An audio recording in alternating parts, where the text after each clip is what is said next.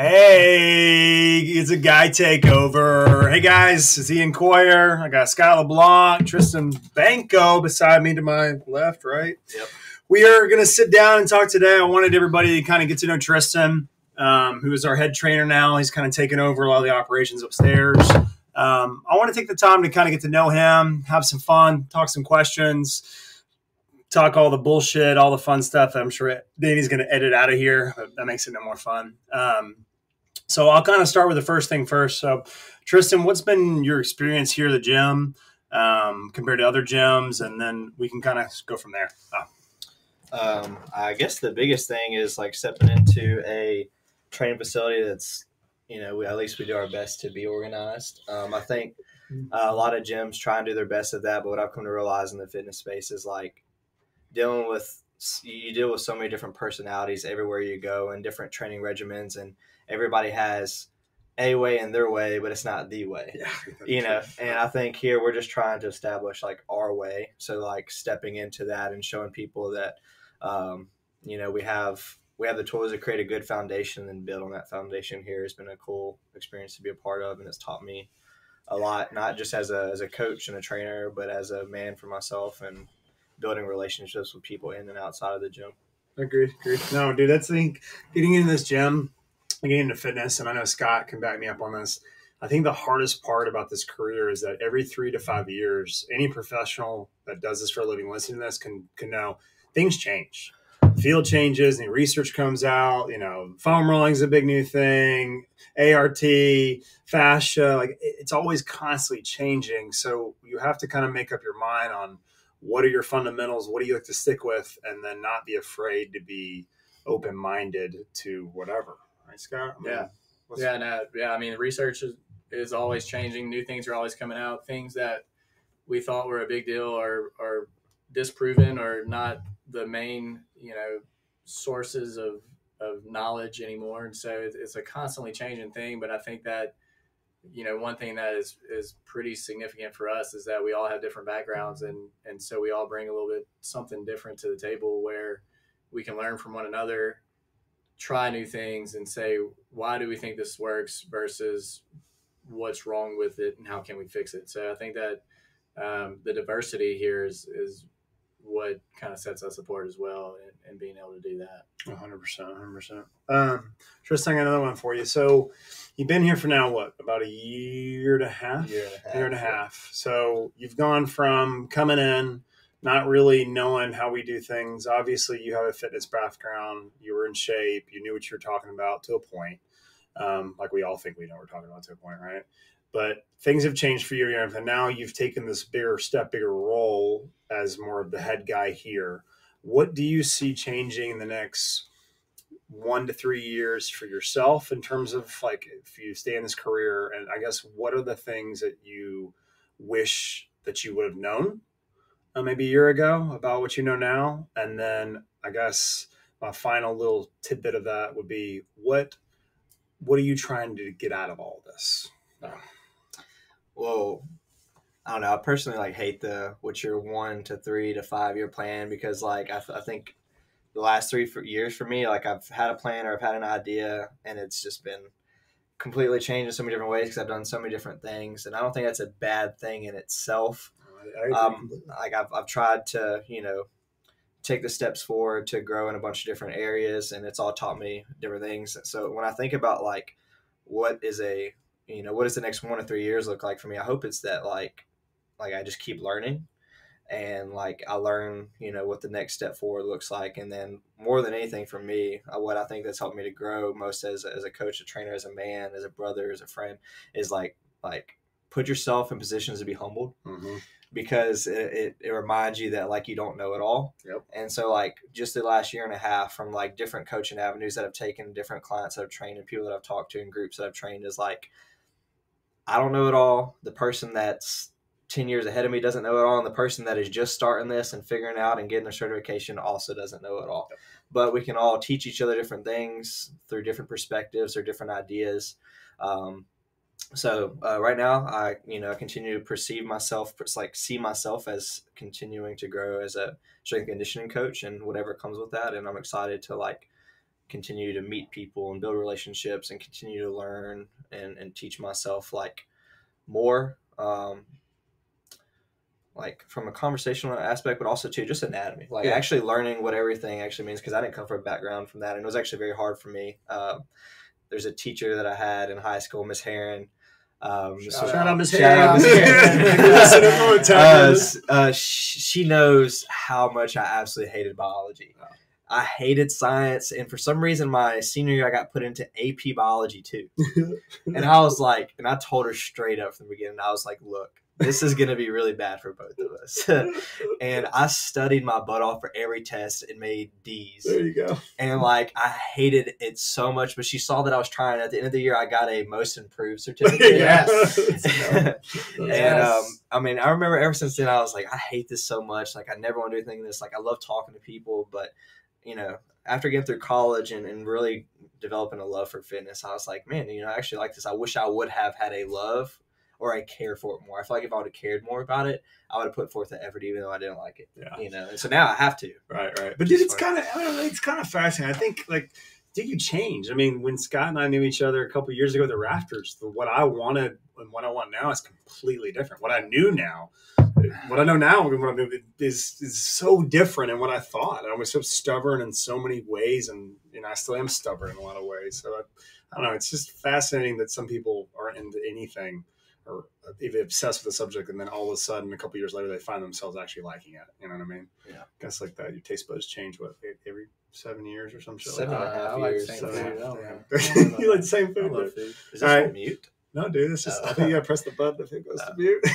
I hope not. It's on mute. Yeah, it looks like they're there's squigglies on there. That's gonna be a fun edit. Yeah. All right, Scott, what are your 1 question or 2 questions for Tristan? Oh, I mean, I had to come up. That's bro. Come on, man. We'll fly, dude. You want to come back to you? I have questions for you. Yeah. All right, come on, give me 1. All right, we'll give you 1. Oh, we're getting on the phone to read. Written down. I have it written down right I love it. All right. The first one is so good. Let me ask the second one. Why the training ground? Oh, like the name, the business, why?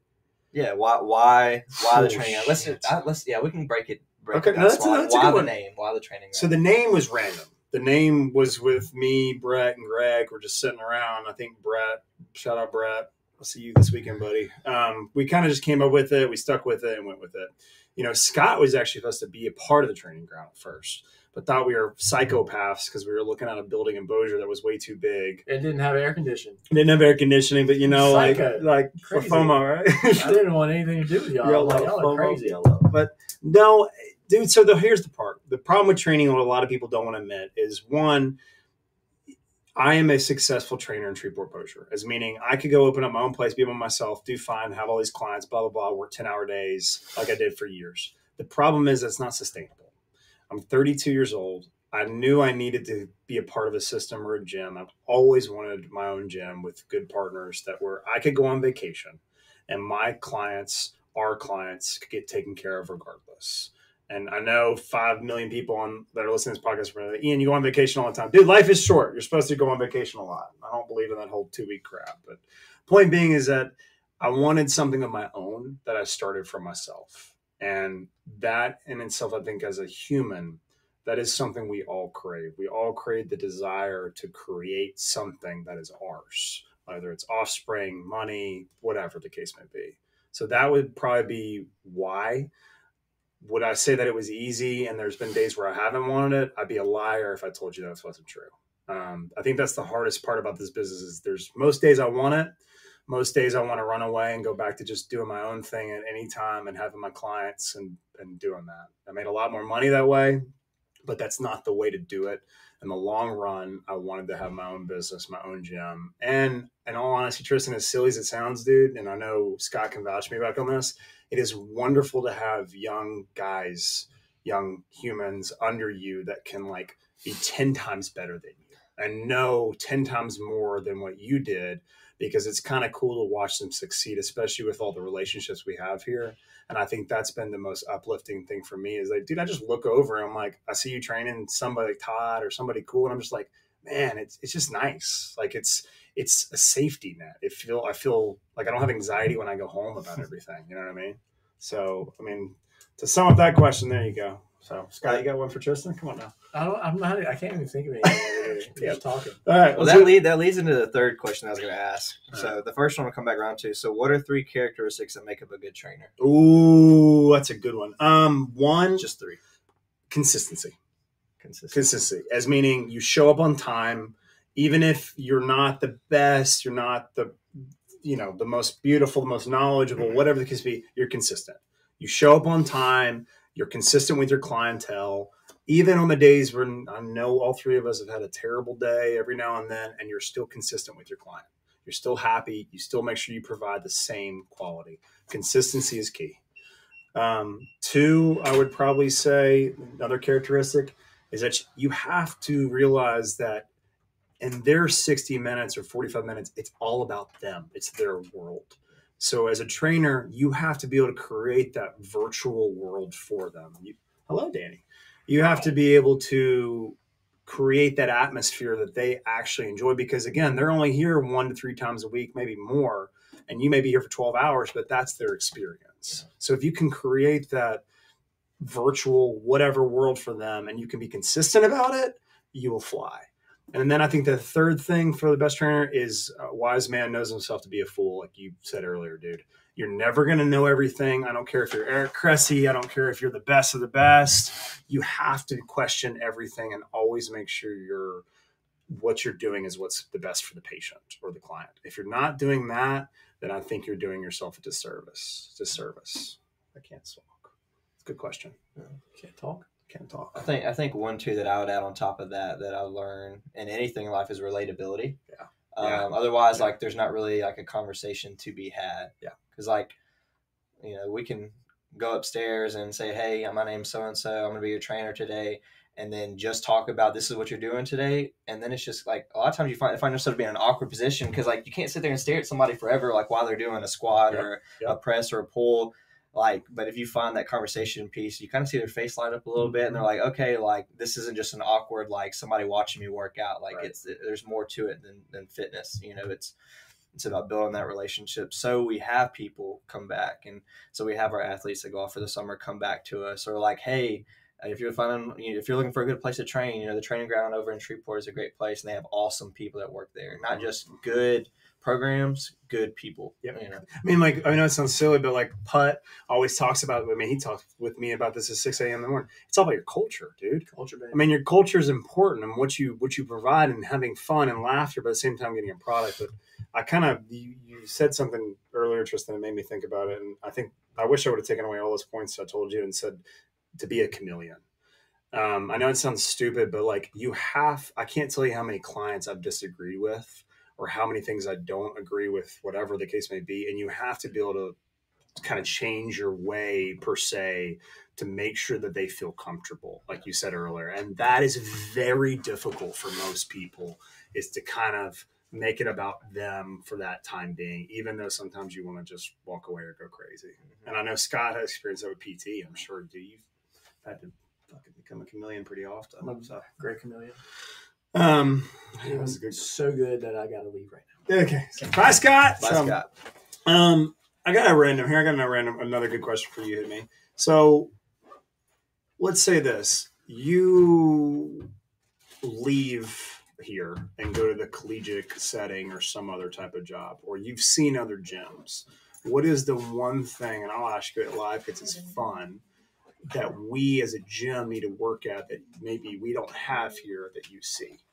I don't want to say it's something that we don't have. It may be equipment. It could be a personality. It could be maybe something that we lack here, something that you feel like we need that you randomly get irritated about and you think in the back of your head, man. Well, everybody's going to agree with space, right? I think when we were in that temporary building, it was dirty, it was dusty, but we had the same amount of clients that we normally would, but it felt like it was empty. Yeah. Where's everybody at? We had the same amount of people in there, but we just had so much more space to breathe. Yeah. So something that I've seen in collegiate programs, and spaces is one space, and obviously equipment comes with that because, when you have a higher demand for better training, it also comes with better equipment because we can only do so much. 100%, right? 100%. I can't put somebody I know I talk about all the time. I want an air runner. Because like they're just so cool, but like I can't put somebody on the court out there and produce that same amount of speed because at some point the court stops. Right. Or like there's a bunch of different equipment we could talk about, but I think that's the beauty of like growth is like you work with what you have, and then one day you get to the point to where you get those nicer things. I don't think you should not commit to somewhere because they don't have the nicest stuff because you can invest in the time to be able to achieve those certain things. What else was that? So you said equipment. Yeah. I mean, just what else do you see? I mean, because you've been around, dude. You've now been around long enough. I mean, you've traveled enough. You've done enough. Certain events. Like it's always a fun thing to ask people because it's like that's the honest question. Is like, what else can we do to make it better? I mean, everybody can be more organized, obviously. So that reminds me. So we do have this already, but I think for me, I thrive in a big group setting. Yeah. Like I love when we work with our sports teams and stuff because I get to, not necessarily be more uppity, but like being a coach over a whole group setting where we're kind of all doing the same thing. We're working as a team is fun for me. And that's why I loved, when I was a strength conditioning coach at the high school this past summer, like it was stressful having to program for that many people because you can't be as individualized as you can with a semi-private or one-on-one. But like if you can create a program that meets the needs of most of the needs of the whole group as an entire group, whether it's soccer or football or lacrosse, like what specific stuff they need, then you get to have fun. And so like I love the group setting stuff. I love being a coach over a whole group, and if collegiate was to ever be a thing for the future for me, like college football for me would 100%, or baseball, like because I love being in that huge group setting, that hype setting, like, and getting to see that put on a field. Like here, it's cool because we get to train people in the building, but we don't necessarily get to see how they utilize that out in the space outside these walls unless they come in and say, hey, I was able to do this because of this training here, Right. So that's I'm glad I did that in my career early on was I did a lot more coaching. And I think you probably needed to get some more of that in that big group setting. Because it's so uplifting. I think when you get at a certain age, though, it does get old. Not old, but like, home and all that jazz takes over. But no, 100%. I mean, dude, the big team setting is always the best, man. It's the best. I mean, I can't some of my top 10 moments of my life. I mean, one was with Magnet Lacrosse. It was with the stupid high school team. And it's the top 10 moment of my life, and it's just crazy how that affects you and influences your coaching career. It's good. That's my last question. Let's hear it. How much motivation does someone have to start their own business, especially a business in a very competitive fitness industry? That's a multi-layered question. How much motivation does someone have to start their own business? I think you need to, excuse my French, and I'm sure this will get edited, but I think you need to have the biggest balls in the world, whether you're female, male, whatever you are. Like it takes so much guts and so much that you're going to fail. Yeah. And if we think about it, and we go back in this business has had now a couple other owners, and I've been the only consistent one, and it's rough. Like, I think you have to decide that you're going to lose a part of your life. You're going to lose social life. You're going to lose the partying side. You're going to lose maybe a part of yourself for a little while. And I don't know if people want to commit to that because it's not easy. I think you need to be very smart about if you choose to go compete with somebody. Like, for instance, if we take this business and go to Dallas or LA, we would have a lot more difficult problems. But the beauty of what I've figured out the last couple of years is like being at CSP and West Palm and some other businesses. Dude, West Palm is a giant metropolitan, thriving fitness city of all kinds of athletes, but they found their niche. And I think we have kind of found ours here in Shreveport in the Architects. So I think you just have to do your research and then make your connections and then, no offense, but like roll the dice. Yeah. Because you can be as consistent as you want to be. People still ask me how we survived COVID and how many gyms failed and went down. But I think you have to find your own little thing and stick with it and be prepared that once you do that, you will burn some bridges. And that's the other scary part is like, dude, if I were to move over to Dallas or whatever the case may be, do I think we can do it? Sure. Because of how different we are. And I think sometimes the Architects doesn't realize our style is so much, it's just different compared to a lot of styles around here. in terms of our eval and individualization. But overall, I would just say, yeah, I mean, you need to be prepared to lose part of your life a little bit, and then it may not work out, and you have to be okay with that, and that's hard. I would rather, Tristan, go back. I would wish I would have gone rather, and I love my business partners that I got involved with, especially, Brett and Greg were great, but I wish I would have done it. I mean, you can't predict the future, but if you're going to get into a business and if you do it by yourself, cool. If you don't, you need to trust your business partners, and they don't need to be your best friends. Yeah. They need to be somebody you don't spend a lot per se, social time with, but like you can trust them in and out. And that in itself, I think, is the hardest thing ever to find a good business partner. But I will say on that note, you're not planning on leaving and doing another gym, because if not, I'll come after you. I'm messing up. I'm playing with you. Adding one more thing to that, just thinking about like, I feel like if every time that we made a risk and we succeeded, it would just eventually come with either a lot of pride or a lot of complacency. 100%, yep. So like I think going into it with that mindset of like risk can have the outcome of failure or success being a good thing, because like if you take the risk and you succeed, then we keep taking steps forward. Mm-hmm. But if you always keep taking steps forward, at some point it's going to be like, okay, well, we're the best in the business. Like we don't need help from anybody else. We provide the best product. We don't need to learn from anybody. And then it becomes like, like what are we learning for? What are we taking all these steps for? Like where are we eventually going to? Because I feel like if you're not taking those setbacks, you don't get to learn another way to do something, or you don't get to relate to people because you know it all. Correct. 100%. Yeah. So like, I think it's good that risks come with failure sometimes, even though it sucks. Setbacks suck. We have clients that deal with that all the time, but we get to remind them that, setbacks mean that you get to take steps forward. Yep. Otherwise, what are we doing this for? What are we trying to achieve? Dude, failure is the best teacher, right? I mean, how many times have you failed in your life? Me too. We all do, but that's a whole nother conversation too, dude. Is like a lot of these newer kids and high school kids that I've talked to, I think failure is not looked upon as a good thing. Yeah. And I think that's something we need to change, is that failure is very, very important. Mm-hmm. And I mean, most of the best decisions of my life have been because I've made a mistake. Yeah.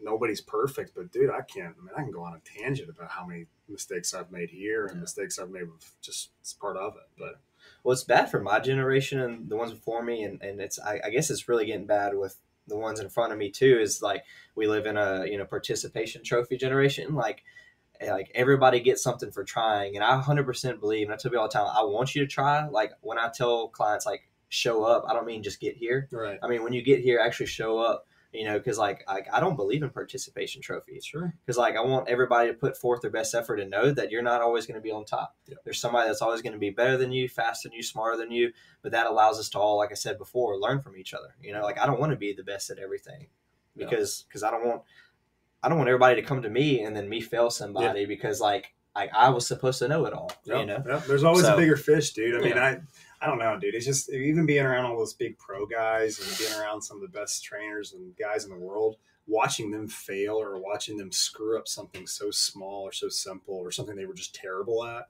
was such a good thing. And I think a lot of these younger athletes and younger people listening to this, they don't realize that most of those people you look up to, dude, they have failed. They suck at something. They are not the most perfect human beings you think they are. And I wish more people would accept failure. Yeah. And I hate it too. But it's a love-hate relationship, actually. So funny story. So like Ian respects CrossFit now, but he doesn't necessarily like it. But I was at my CrossFit gym this past week, and I was talking to somebody who's more like we would call an intermediate athlete, somebody that doesn't have like, they're not very proficient at like ring muscle ups or bar muscle ups or all the gymnastic stuff. And like, there was a guy in there, he was getting really discouraged about it. And I stopped him for a second. And I was like, look, one thing that has kind of like pushed me forward in anything, CrossFit, SNC, like any kind of movements or just like normal everyday goals that people achieve, is like, look at the people that have done it and all the hard work that they've put in.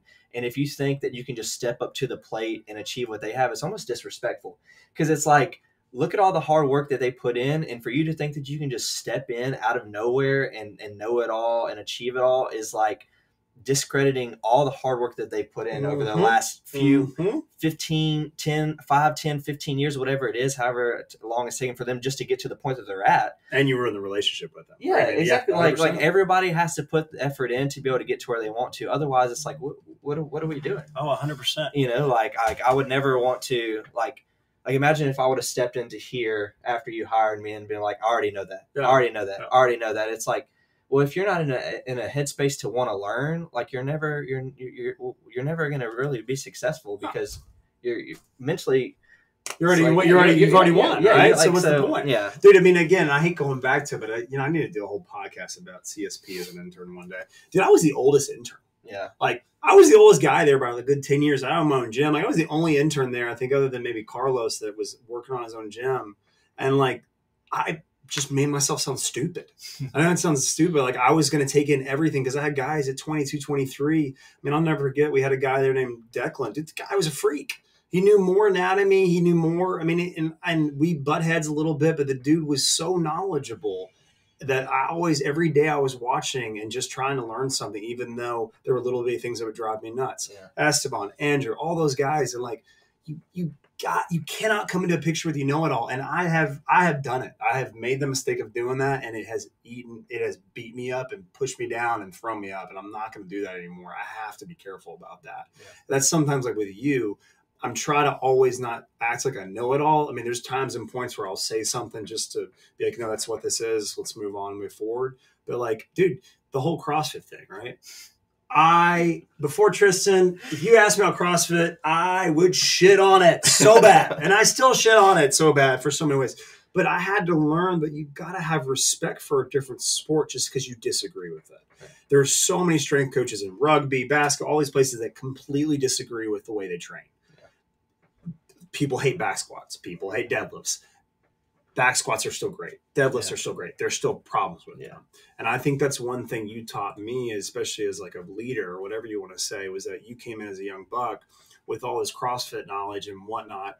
And you didn't really bear it on anybody, but you did a really good job of letting people understand what it is. And I got to learn a little bit more of it, respect it more, and realize that it's not terrible. It's just because you disagree with something does not make it terrible. Yeah. And I think that in itself, if more people just took that principle and applied it to all places in their life, dude, we'd be a lot happier. Yeah. I mean, whatever it is, like whatever you choose to do, fitness is for everyone. 100%. Fitness in itself is for everyone, and everyone should do fitness. Yep. Whether it's like you getting up and out of your chair multiple times a day just to get movement in, or you just to go walk around the block, or like to establish like somewhat of a fitness routine in your life instead of just being, I can't ever say this word right. Sedentary? Is that right? Sedentary? Yeah, I never say that word. I struggle with it. Like instead of just like sitting on your butt, our dyslexic ass, instead of like sitting down all the time and being lazy, like that's probably my biggest pet peeve. There's 3 huge pet peeves of mine, and one of them is laziness. Yeah. Right. Like, and that goes for anybody. And I feel like it's not a disrespectful thing, but I feel like these days if you call somebody lazy, it's like whoa, being lazy. Being late, and not being true to what you claim is just like, And you got to go back to those principles all the time, and we'll always have to be reminded of them and do them. But I think the coolest part is that we're all trying to grow, we're all trying to listen. I mean, as silly as it sounds, you and I can sit here and talk on this podcast and talk about shop and realize that we're trying to make it better.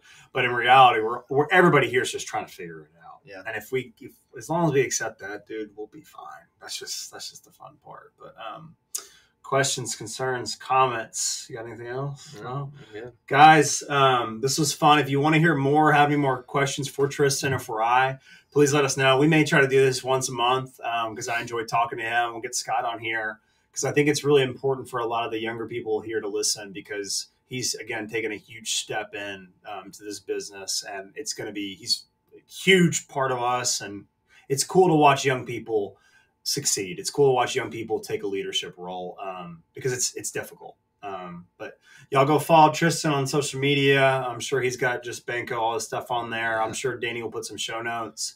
As always, I'm Ian Coyer with the Training Ground. This is Tristan Banko. Scott left. We enjoyed it. Happy Monday, everybody. And we will talk to you guys soon. See ya.